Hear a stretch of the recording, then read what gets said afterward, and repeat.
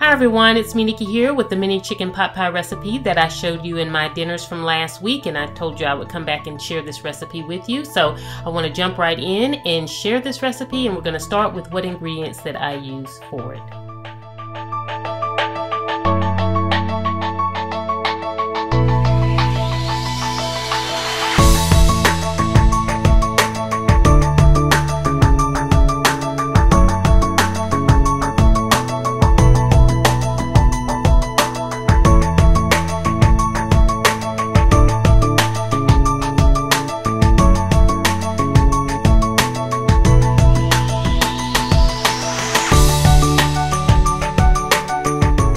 So the first thing you want to do is you want to preheat your oven to 350 degrees, and you want to take the frozen vegetables and make sure that they're thawed out. If they're not thawed from sitting out, then you want to put them in the microwave and thaw them out.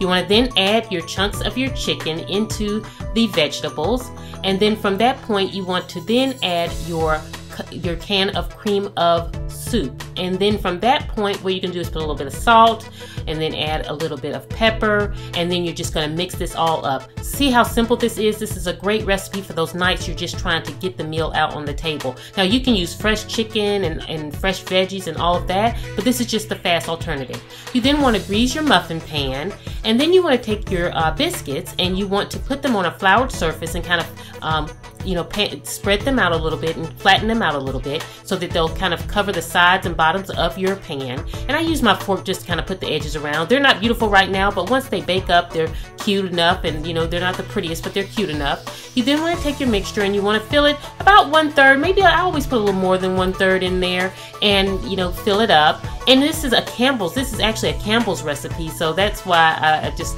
love this. I love all Campbell's stuff. And then you're going to top it off with the cheddar cheese. And from that point, you're just going to put it in your oven. You're going to bake it for 15 to 20 minutes, and you're done. How simple is that? This is such a fast and easy recipe. Put some veggies and fruit on the side, and you have dinner served in no time. This is great if you have a lot of kids over for a day for some reason. You can make a whole pan full and take care of them all in one short period of time.